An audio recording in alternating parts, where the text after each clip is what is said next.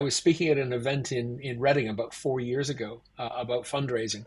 And after my talk, a woman came up and asked me why so little funding went to female founders. And I looked at her and I said, I have no idea, but I'll find out.